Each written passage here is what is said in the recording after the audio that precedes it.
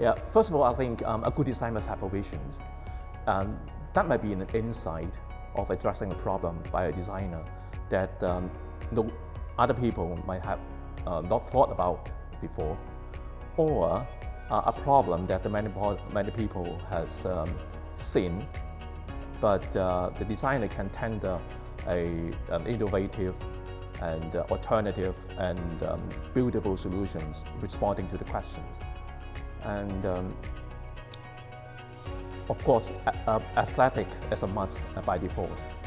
And from the entry of this year, I found many products can excel the above criteria in one way or the other. But I would certainly be more happier if I can see more of them that can satisfy all the factors above. And for those who can really spot on all the factors, they will be on the top of the list for sure.